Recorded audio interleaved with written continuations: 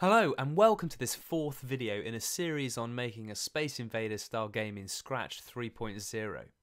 In this video you'll be learning how to draw the alien sprites and then how to use cloning to make them appear on the screen. So to get started, let's create a new sprite and call it Alien.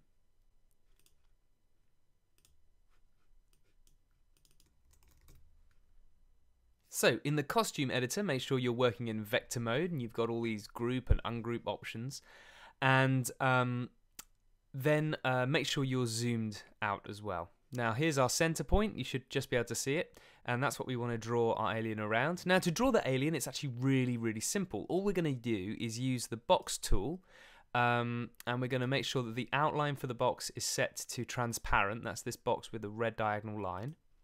You need to choose a fill color for your alien, so whatever color you want your alien to be. I'm going to go for a sort of dark green. And to draw the alien, we just need to draw a box for its body, and then we draw another box for its legs. And I can just go, if I use my arrow to select, I can just do copy and paste that leg, so I can get another one, the exact same size.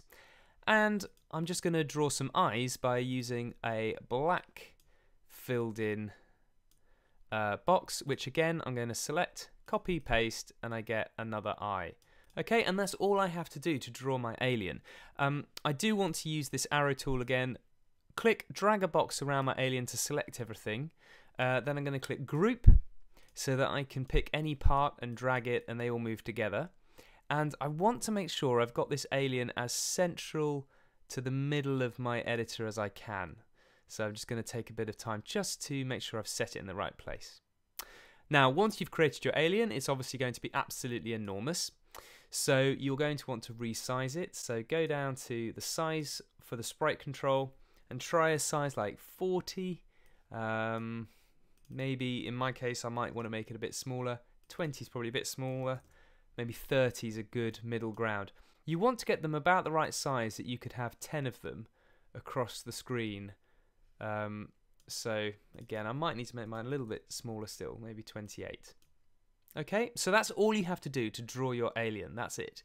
Now, we need to add some code to make this alien appear on the screen. So let's go to the code editor.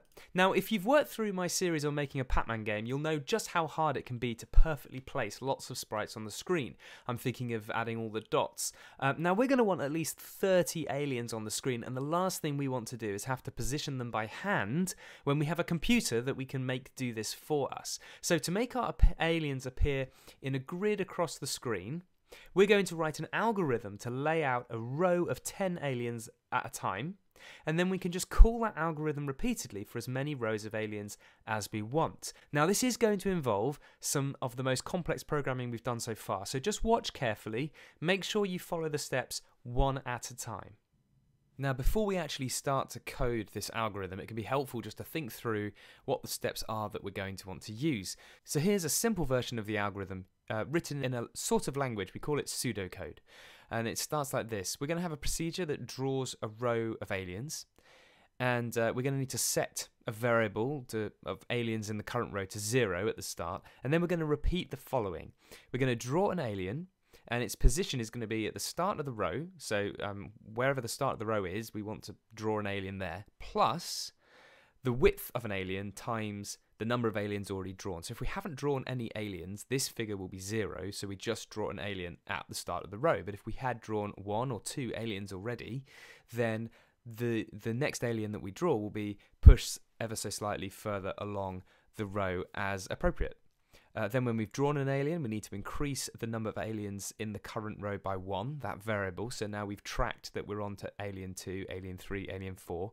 And those steps will continue until the aliens in current row variable reaches 10, by which point we will have drawn 10 aliens on the screen.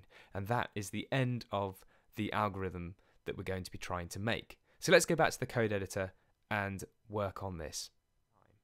Okay, now we're going to begin by dragging in a when I receive start level block, so that's events, and when I receive, and change that to start level.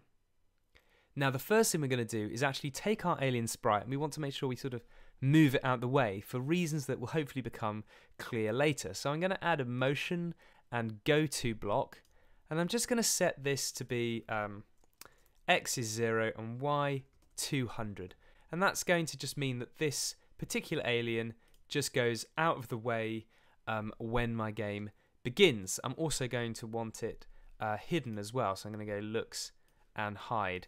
Now, you might wonder, why on earth am I doing that? I've made an alien and I'm getting rid of it. The thing is, that one alien, that sort of base alien, I don't really want that hanging around. I only want my clones that I'm about to produce to be visible on the screen, so I just need to get rid of this base one. So once we've set this alien to get out of the way, we now want to create a variable that's going to keep track of how many aliens we've created. So let's create a variable that's called alien count. So I'm going to make a variable and I'm going to call it aliens count. Now, it might be helpful to me later in my game for this to be available to all sprites, because this is going to be how I know if I've got no aliens left, if I've shot them all. So I'm going to make this one available for all sprites. Click OK. And I'm going to grab the set aliens count block and just drop that in to here with start level and make sure that's set to 0 when the level begins. Next, we're going to need another variable to keep track of how many rows of aliens have been drawn. So we're going to create another variable. This one's going to be called alien row, and this is only for this sprite. Only this sprite needs to know about it. So press for this sprite only, press OK, and we're going to set that variable to an initial value of 1, because when we first draw a row of aliens, that's going to be row 1. And next we need to create a custom block that's going to contain the code for drawing a row of aliens. So under my blocks, we're going to make a block and we're going to call it draw row of aliens. Now we don't need to use any of these extra features, so we're just going to press OK. And that gives us a new hat, define draw row of aliens, that we're going to add our code to, which is going to then actually have all the blocks we need to draw a row of aliens. So the first thing that we need to do within this new define block is we need to determine where the first alien in the row should be positioned. And for this, we're going to create two new variables. We're going to create alien start x and alien start y. And these are going to be for this sprite only. And we need to give them some initial values. So we're going to grab the set block, add it to our define draw row of aliens, and let's change alien start x, and I'm going to set that to -220, and I'm going to do the same for alien start y, but this time I'm going to set it to +160. Now that's just saying that the very first alien in my row is going to start at x -220, which is going to be sort of about here, and this is saying that the y position for that alien should be 160, which again is about here. It might be that when we draw the aliens, these figures aren't quite right and we need to change them, but they'll do as a starting point. Next, we need to add another variable called aliens in current row, and this is going to keep track of how many aliens we've drawn so far. So again, this is for this sprite only, and when we start this function, we won't have drawn any, so aliens in current row is currently 0. Next, I want to add a block of code that's going to repeatedly create clones of my aliens until I have produced 10 of them. So I'm going to get control, and I'm going to do repeat until aliens in current row is equal to, so I need an equals operator. Go back to variables, grab aliens in current row, so repeat until aliens in current row equals 10. And what do I want to keep happening until we have 10 of them? I want to create a clone of myself, so that's going to create a clone of an alien, and I'm going to change the value of aliens in current row by 1. So variables, change aliens in current row by 1. So as this runs through, it's going to create a clone, that's going to go up by 1, and it's going to repeat. And eventually, aliens in current row is going to be equal to 10, in which case this repeat will stop running and we won't create any more clones. Now at this stage we've got a lot of variables hanging around, so let's just get rid of some of these. So let's untick the ones we don't want. So I don't need to see the aliens in current row, nor the row I'm on, nor the X, nor the Y values. I do want to see aliens count, but I don't want it to look like this. Instead I want it to be a number up here. So let's right click on it, go to large readout, and let's place it over here on my info bar where I've got my aliens counter. So we've created a routine for creating alien clones, and if I click on this, it doesn't really do anything. And the reason it's not doing anything is I haven't written any code yet to say, well, what should happen when I create a clone of myself? So let's do that. Let's go to Control and when I start as a clone. So when I start as a clone, what do I want to do? Well, basically, I want to appear in the right place. So to do that, we're going to need to set the X and Y positions of the clone. So let's go to Motion and get a set X2 and set Y2. We're also going to want to make sure that our clone is visible. So we're going to need to go to Looks and choose Show.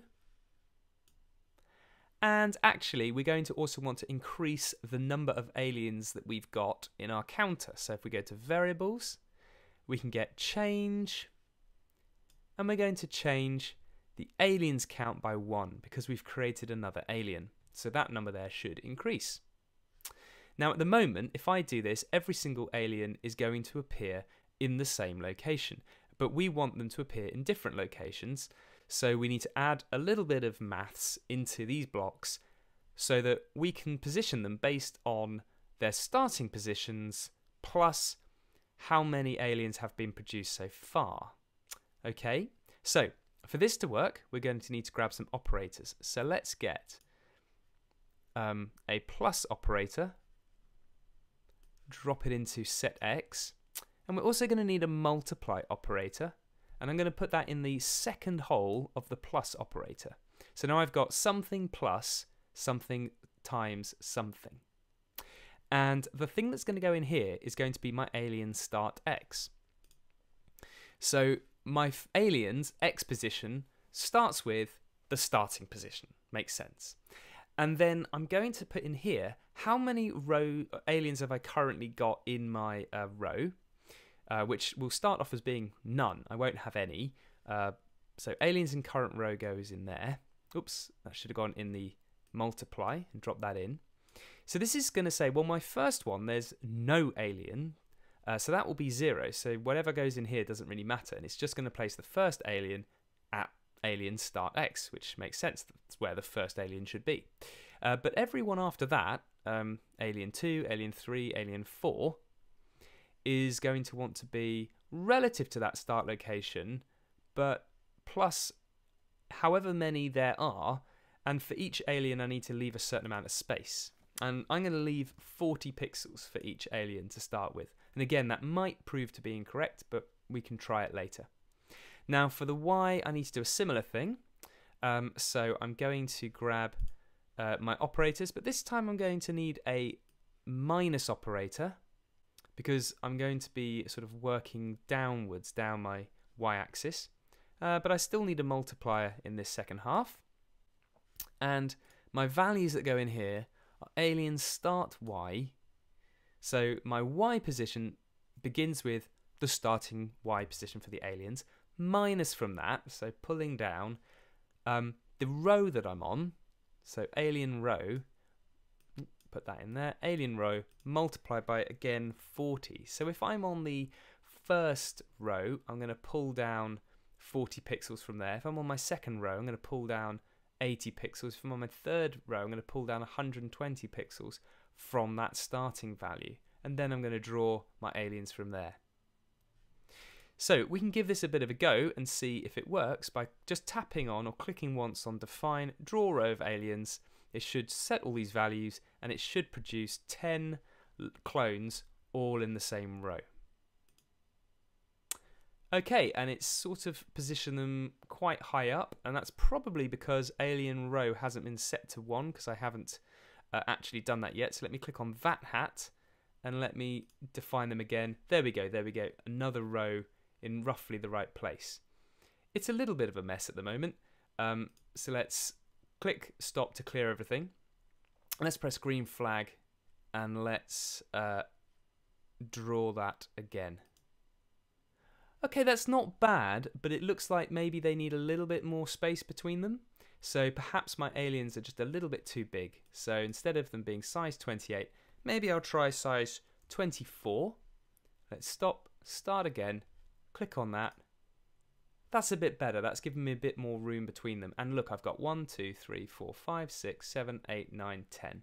And I've got room on the right-hand side for my aliens to move, which is crucial because that's kind of how the game works. They move left and right and they work down the screen. So there we go. We've written a routine that can draw 10 cloned aliens in a row without having to painstakingly position each and every one. All we need now is to call this routine multiple times when we start the level to position one row and then another row and then another row. Let's just press stop and let's add that code. So when I start a level, I want to draw my rows of aliens. To do that, I'm just going to use a repeat block and I'm going to repeat 3 times. Go to my blocks, I'm going to draw a row of aliens, and so that they appear on different rows, I just need to change the value of alien row by 1 each time that runs. So let's now press the green flag and see what happens.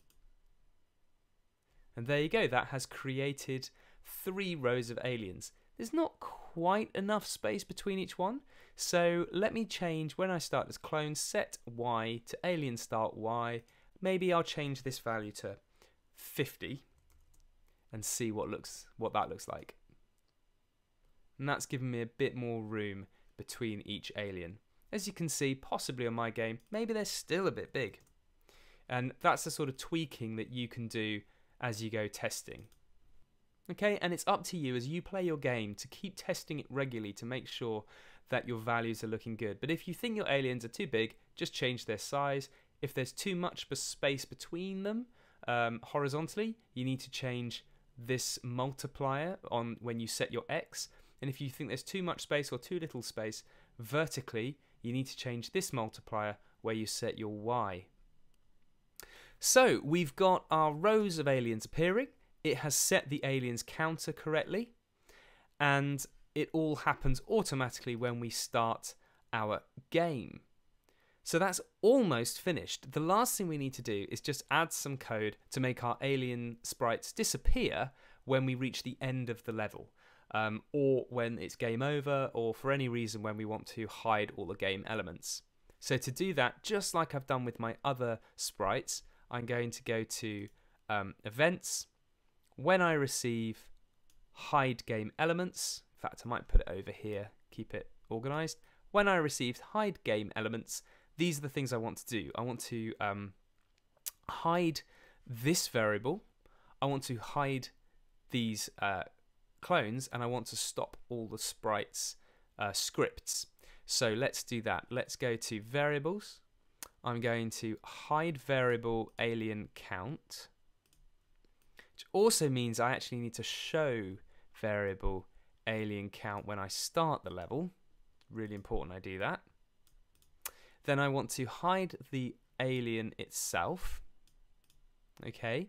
And then I want to stop all the other sprites working. So if I go to control and I go to stop, and rather than stop all, I want to stop other sprites, scripts in this sprite. And then I just want to delete this clone, free it up from memory. Okay. And that's it for this video. You have now designed your alien, you've written code that makes multiple alien clones appear with pixel perfect positioning on the screen, and you haven't had to duplicate any sprites or painstakingly position anything manually. We've obviously still got our spaceship and we can shoot, but currently nothing happens when we shoot the aliens, and the aliens don't move on the screen. So those are the next videos we're going to do. We're going to start with making the aliens move, and then we're going to move on to actually how do we do the shooting in the next video.